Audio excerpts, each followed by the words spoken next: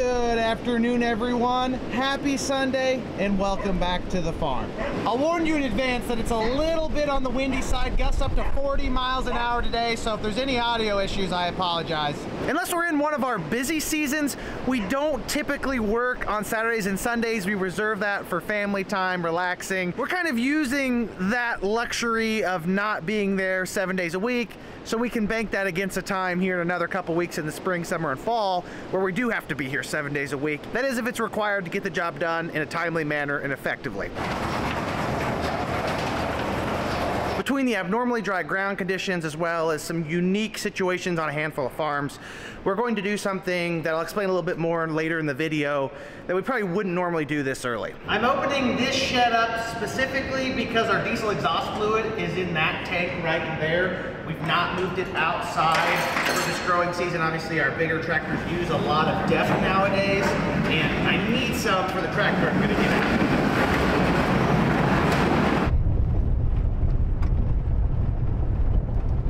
Pardon the violent wind and some of the winter annuals that are growing out on our soybean stubble. I'm going to show you guys how dry it is. Obviously, it's not a dust bowl by any means. It is relatively unusual, although not impossible, that you've got dryness an inch down. And I mean, it's going to be a little tacky there. It's just not gotten warm enough yet to really break some of this stuff apart. I also went right in the anhydrous berm, so it does kind of affect the moisture pattern. That's the thing about these winds. It's like, where did this stuff even come from? I mean, that's 100% ours. I just don't know where we had this because it was not here. So it's found a very creative path from A to B, and who knows.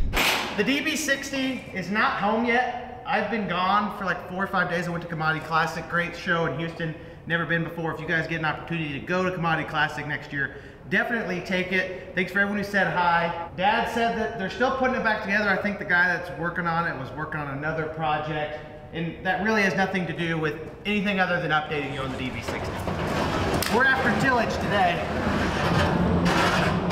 Even if we did want to do an early soybean planting plot or trial, we couldn't, because we don't have our bean planter. Today's mission is, no, not that one. Oh, the 9620R right there. And we are going to be shuffling this around so we can pair that with whoever's field cultivator is in front. Interesting observation, I saw a chunk of rotten wood here on the floor. I thought, there's no way this tractor brought that in. And I looked way up there, right in that area, and see that we have a board rotting in there. The only way that could be happening is if moisture was getting in somewhere. I'm not entirely sure. Might be something we need to look at because each board is fairly important. It's only the new 8Rs that do that. Probably good on fuel. It's almost to the top. Depth though, that could become an issue very quickly depending on how long we run for. I like to go ahead and start that one before I move anything else. It performs the worst the cooler the system is. It doesn't like to release the hydraulic parking brake or something. It's an error code we get a lot if we don't let it warm up. So I'm gonna go ahead and back these other two machines out, and then we'll get that to the depth tank.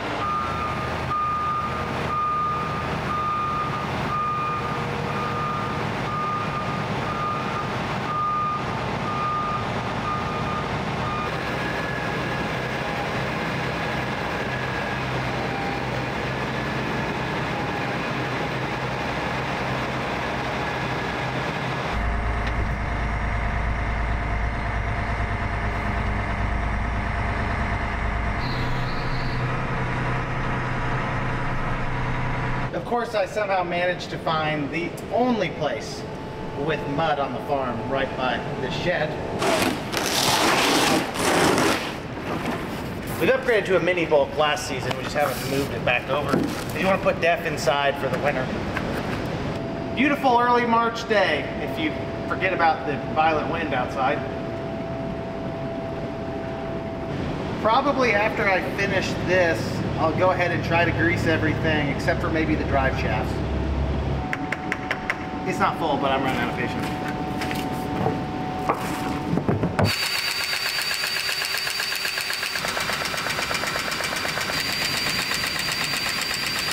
My dad showed up and we were able to grease the drive shafts and the suspension on it. So we're actually pretty much field ready other than having it waxed.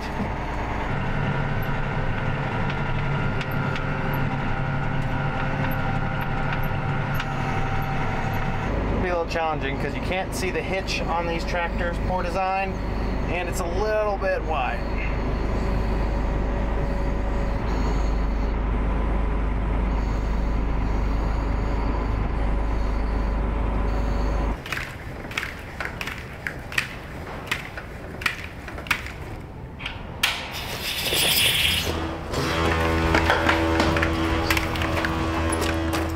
That's the one I'm cleaning out. No, it isn't. 100% is. No, it isn't. How do you know that? Because it's a 7-pin connector. No, that's ISO. The 7-pin's here. How do you know that? I've hooked a thing up before. Yeah, sure. It's a little different than the other one. Very quickly determined that this is not the tractor this is normally hooked up to. So the hoses may not be adjusted for the right length.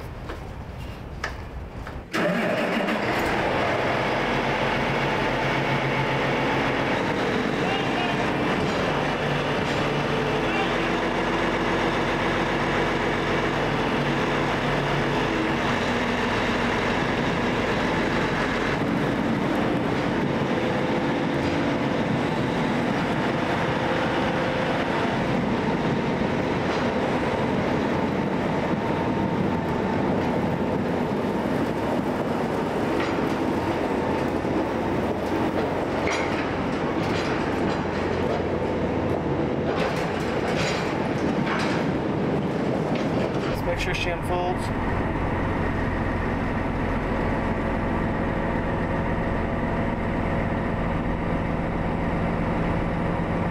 It's a good looking field cultivator right there.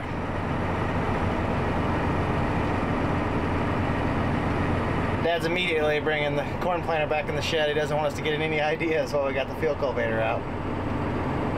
We're pretty big believers in putting everything away as ready to go as possible.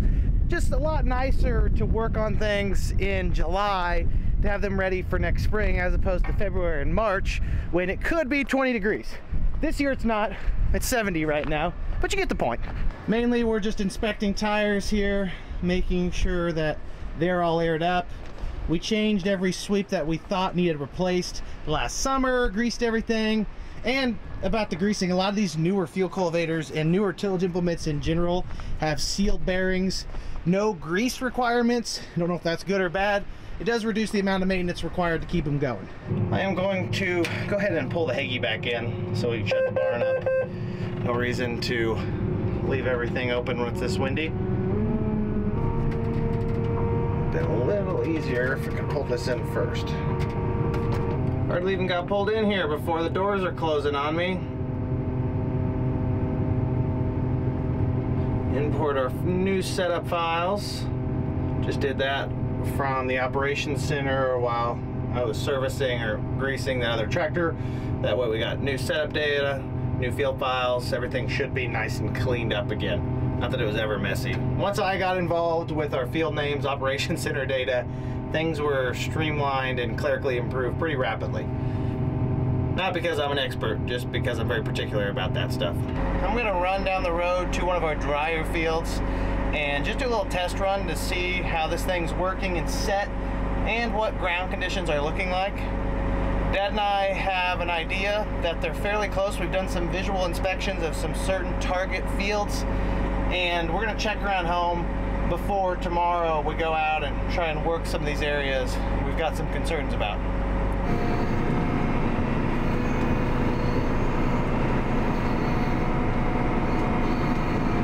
My Uncle Jeff's on vacation. He lives there at the main farmhouse. He's got some of those wireless security cameras, and I'm sure he'll get a notification that the tractor and field cultivator just pulled out the drive. Possibly get a text message or a call here very shortly. Vacation's over, Jeffrey. It's farming season. The head honcho essentially told me to tickle myself to death with tillage as long as it's not making a mess and the tractor is not tracking where I go. I'm just wanting to see how the ground looks and that this field cultivator is doing a decent job. This is the same farm where we set the implement guidance on the planter. You can see the planter tracks right there. Just scratching a little itch. You farmers know how it goes. We're still 4 weeks out from considering planting, maybe 3, depending on how the weather develops over the next couple weeks. these field cultivators are wide.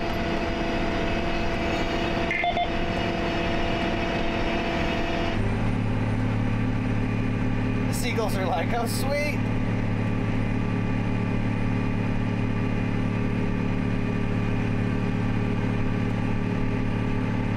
Tractor's showing about 9% slip, definitely some moisture in the ground there. Actually, that looks phenomenal out there. Beautiful. Remember all that auto steer boundary mapping I did the other video? This tractor, it's only running SF1, just did that on its own. And that's a pretty sharp curve around the outside of that. I'm so excited that worked. Okay, I gotta fold up and get out of here. I'm gonna be at this field all day. This is way too much fun. So I started another boundary track right there. I did that next line, and you can see until it kind of caught the line here, I was turning.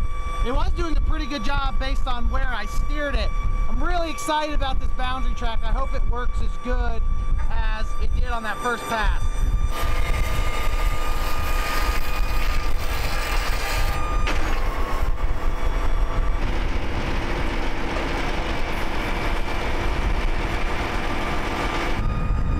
A little bit of a screech. I don't know what that is. Nothing in there is greasable. Could just be from water. I don't know. Not really the smoothest finish. That's a powder.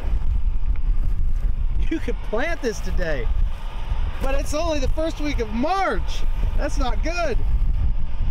The reason I came to this field just to test things out is because there's some grass and winter annuals that have been encroaching in since last growing season. We don't spray any kind of fall residuals. We don't run a 2,4-D, dicamba. I don't know if people run Dole, atrazine, simazine, none of that kind of stuff, metribuzin. I've heard people like that. And I thought, you know, this is a great opportunity to come kill this darn grass that's really been bugging me for the last 3 months. These seagulls, if that's what these even are, I don't know that they were expecting this, but they are very excited that I just did that. Hopefully they get a worm or two. Whatever you do, Andy, don't stop at another field conveniently located between here and home. The devil on my shoulder is saying, is one field more even going to be an issue?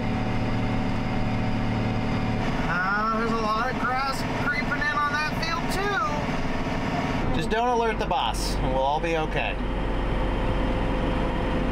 So this one might be tracking a little bit more, which is kind of to be expected. I figured that this wetter field than the other one would probably not work as well. Not bad though, really. Okay, ladies and gentlemen, boundary track with an accurate field edge boundary, RTK based, is the real deal. And I only have SF1 on this tractor. This is really impressive. I've only grabbed the steering wheel to turn on like 90-degree type corners. I'll say that and then I'll smoke something in there like one of these bins. Look at these guys just following me around looking for a handout. Crazy. Okay, I'm just playing around here at this point. I'm cutting myself off. Although it is nice to see some of these winter annuals get ripped out of the ground. Some of these fields get pretty hairy. We might need to consider start putting some down in the fall to kill these off. The hard part about running a fall herbicide program too is that you're adding more cost to the equation. Fall programs, other than with mare's tail, or some people call it horseweed, you're not getting your spring weeds, your summer annuals like water hemp. A fall program's not going to help with that, other than maybe allowing us to not waste any active ingredients in the spring if we're spraying and it's landing on some of these growing winter annuals like chickweed, hidden bit. Those are the two we see a lot of. Really, to be optimal, you ought to be spraying twice in the spring anyways. I mean, you're spending 50 to 60 bucks an acre there with application, maybe more, maybe less, depending on the program you're running. And then if you want to bring in a fall program, well, there's another, what, $15 to $20 probably, plus or minus 5, and then application in there somehow. Starting to throw a lot of money on the table, and it's like, well, we could field cultivate it, and we do field cultivate, that's what we've always done. There's no doubt though that those weeds probably aren't holding some moisture in the ground, and kind of go back and forth about it, so maybe something we need to look into. You know, they say it's bad luck to exit a building from a different door than you came in from. I know some people do believe that, and my dad's one of them. He always tries to leave from the same door. Does that apply to pulling in and out of fields? Because I pulled in on the west end, and then I came out just straight onto the farm here, so technically I used a different entrance. Is that bad luck as well? Tack that on with working ground first week of March, we may be headed for disaster. Everything that I've worked up to this point is actually not even the reason I got the field cultivator out. It's close to the end of the day. I wasn't planning on doing the main project until tomorrow, so I will tune back in with you and we'll talk about what I got the field cultivator out for, other than just scratching that itch, you know, the tillage itch, having some fun, right? Just getting ready to pull out the drive this morning after I top off the fuel tank in the 9620. We're not going to need even close to a full tank of fuel. Probably only use that 100 gallons at most. A little bit overcast today, which I'm actually kind of a fan of for what I'm about to do, assuming the ground is even dry enough. If we pull into a field we're going to and we're tracking behind it, especially as we get north of town on some of these darker soils, we're going to be doing too much damage for what I'm trying to accomplish, which I'll explain in a little bit. I mentioned yesterday about running a fall herbicide program. This is the neighbors across the road from us. That's what a fall spray program looks like. Clean as a whistle out there. There's not a weed growing. There's definitely some advantages for that come springtime.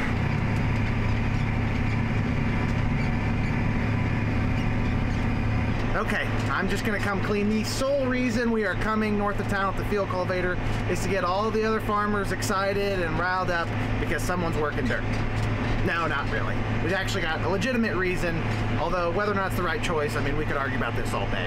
About 8 miles north of the main farm. Some of you are probably familiar with this farm from last fall. It's a little bit rough on the ends, which is exactly why I'm here. Last fall, we worked with a landowner that's really big into that land shaping process. You watched us help him pull his scraper and relocate dirt throughout the field. I don't know why that thing screeches like that. And then after that, because of a couple years of experience now, we figured out that, hey, we probably ought to be at least inline ripping some of these farms that we relocate dirt on, compact it, and we did all that. And unfortunately, on some of these farms, we do it. I don't know if it's just the combination of everything. Maybe we need wingtips on the inline ripper, or I'm going too fast or not deep enough. I really don't know. I kind of leave some pretty aggressive ridges out in the field.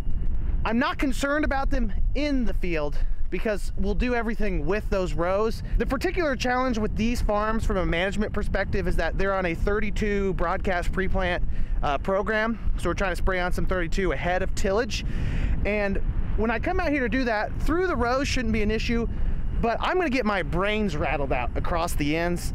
So we're thinking that we can do a little quality of life tillage pass here, just do the outside 120 foot. That way, when we're in a crunch in the spring, in another couple weeks, I can go a little faster with the sprayer, get the ends done, and do all that without just absolutely obliterating myself and maybe not making so much damage on my equipment. There's two things we're looking out for. Compaction. If it's tracking behind the tractor, we do not want to do this. It's just not a good idea. And Dad and I've checked this field multiple times over the last week. I don't think it's going to. If it does, we're just going to have to leave because we don't want to compact soil ahead of planting. The other consideration is wasting moisture, which I'm going to get started and see if compaction's an issue, and then we can talk about wasting moisture here in a second. That actually does look pretty good out there. Not seeing tractor tracks. Working a little deeper than normal, so I'm probably pulling up some moisture, going about 3.5 inches, because these ridges have a lot of sway in them. I'm trying to get this soil balanced out a little bit. Another issue that I mentioned yesterday is that I don't think this field cultivator is set right for this tractor. It seems to be putting a lot of weight on the front of the machine and not on the back, so now that I look at it, it doesn't even look like my rolling baskets are even running. Maybe I need to fix something there. Okay, yeah, that is why this thing was not finishing very good. The rolling baskets haven't even been running. Silly me. I must have the hoses flopped or something else I need to check. That third hydraulic line has to be flipped between pressure and return on the opposites. No? It says pressure, and that's return, but it's acting like it's opposite, so I guess it could be just the wrong way, maybe? Maybe I should flip them and just see what it does. I'm not like it can not work worse than it already is.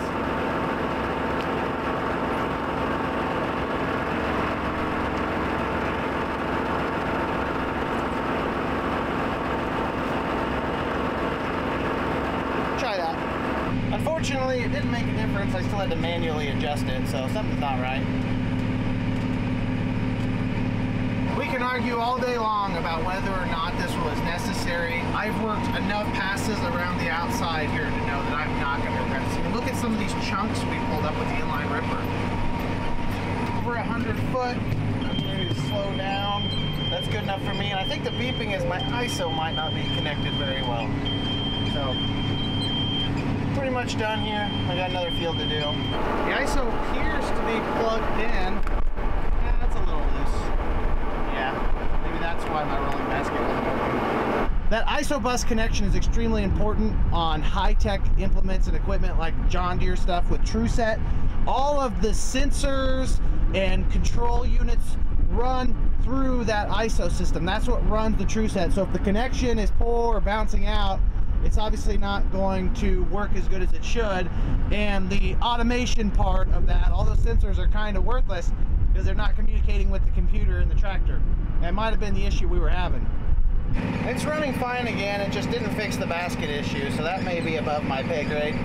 I'll be honest with you, I'm happy with about 85% of this field. There's a few low spots, kind of mucky black ground, that I will not deny that the tractor did track a tiny bit. It wasn't horrible, just not something I was super excited to see. Again, I do think this was a necessary pass. It's just whether or not I could have waited another week for the ground to dry some more. Folding up, gotta hit the road for about 15 miles to go to the next field, and then we're done with this project. We're almost there. Not a bad drive, just a little bit high in traffic. And here we are at the next farm, northeast of Mattoon. You can tell I ridged this one a little bit with the inline ripper as well. It's a little bit lighter dirt, so even if it is on the wet side, which I don't think it is, it's a little bit more forgiving to early tillage. The hard part about this tillage pass, other than just the risk of compaction, is actually the chance that it doesn't rain and we end up burning some extremely valuable moisture 3 to 4 weeks before planting season. When you work the ground, you break open that seal, you allow aeration and oxidation of your soil, meaning a lot of that moisture, especially in whatever working depth you choose, is going to dry out pretty quickly. It works great in April when you're right behind it with the planter if there's adequate moisture. If it's March and it hasn't rained, then it's a little bit more concerning. I do believe, based on the forecast, there are some rains in there, which is why I'm trying to get this done today, that if it doesn't rain between today and April 1st, we're gonna have bigger fish to fry regardless of what kind of tillage choice we made. Maybe if you were a strip till guy, you've conserved a lot of moisture. It is pretty dry. Am I super concerned about it yet based on the forecast? No, but we could reevaluate another 2 weeks, and if they don't add any rain, then yeah, I might get a little bit concerned. So that's the other risk with doing this early. That's why I'm just doing the least amount possible to make spraying it here another couple weeks a little bit easier. Okay, we've been here for almost 2 hours. We're about done. For the most part, it worked out pretty good. Now let's just hope it rains. There's a handful of storms in the forecast over the next week, so I am optimistic. This is definitely a bit of a gamble. If I knew 100% it wasn't going to rain between now and planting, I probably would have just let my teeth get rattled out in the sprayer. But I'm hoping it rains. Home sweet home. We were gone for about 3 hours or so. You can get a lot done with field cultivating. It's one of my favorite jobs. Didn't go in the main entrance because the trash truck was sitting there and he was kind of confused because I was like trying to get in there and he was trying to get in there, so I just went in one of the side entrances. Sometimes it's easier to not make him figure it out. This 9620R is really a treat to operate. It's super comfortable. The only thing we're missing is a Midland radio in here, which I'm working on that. Just give me a few weeks, folks. We'll get it wired up. According to Dad, our DB60 is done. He's a little concerned with the chance of pop-up storms this afternoon, so as opposed to unhooking this right away, he wants to go ahead and go get that DB60, make sure we get it home and in the shed in case it storms. Field cultivator will just stay out. Tractor will unhook and pull it in the shed. Okay, did a little switcheroo. We're in the DB60 like I mentioned. You want to talk about a completely different operating experience going from that 9/620R in the field cultivator to this thing. About the only similarities they have is that they're green and yellow, because two completely different beasts to take down the road. The up-offs whose place I'm passing right now are actually out working some corn stalks, so I was in good company today doing some tillage. Great minds think alike, or make bad decisions together. We'll find out here in another 8 months.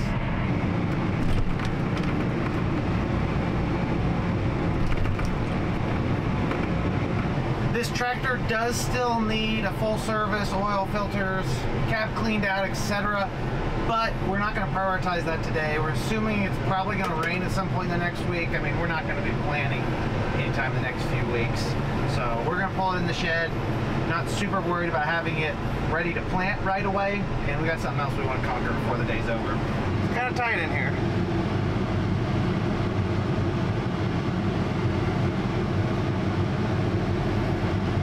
Okay, DB60 safe and sound at home. Obviously we got some things to complete on that.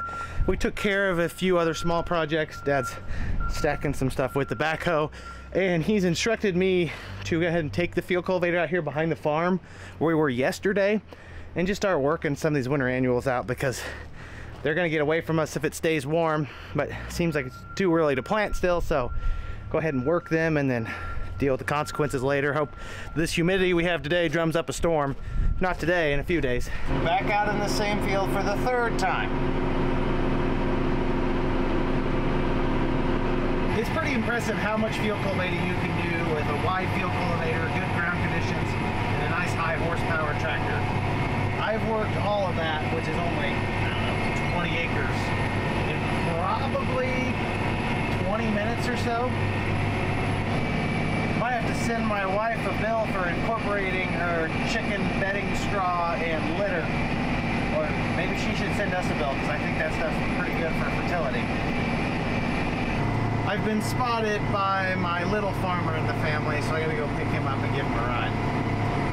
And I'm not complaining one bit about that. It's always grateful to get to bring the kids along for the ride. I'm curious, let me know in the comments, are you guys running some kind of winter annual program in the fall? Are you just working it in the spring?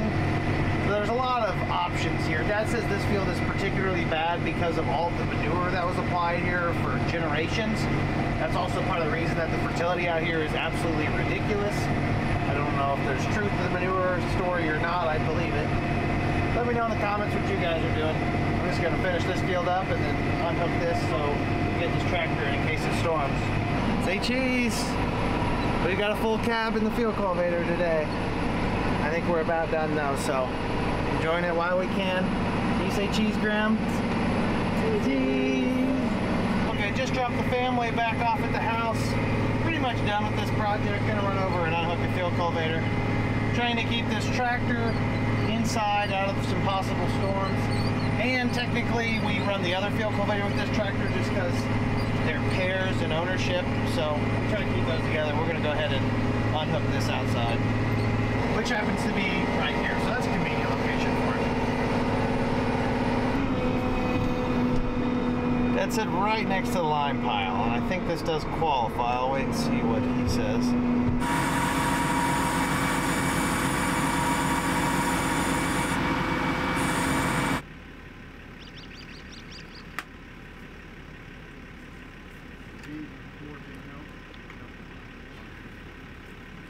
You want to take it?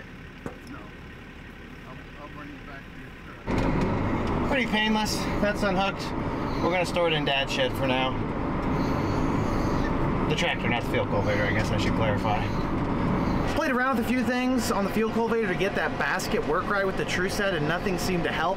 If it's still acting up when we hook it up to the 9/460R in a few weeks or whenever it happens, might justify a service call just because it's not really making sense, and the rolling basket is a relatively important part of the finishing process.